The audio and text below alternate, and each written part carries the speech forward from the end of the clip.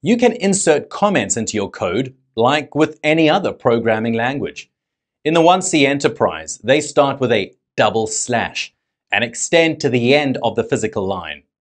Commenting on your code is important, especially if you are working on a huge project or you're working as a team with other developers, or you're going to maintain the code for a long time. It makes the code readable and less complicated. Thus, we have the whole line commented.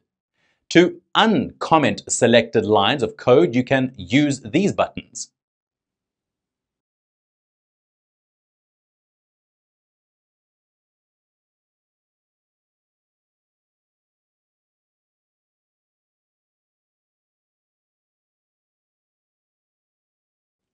The platform will ignore the code in the comments.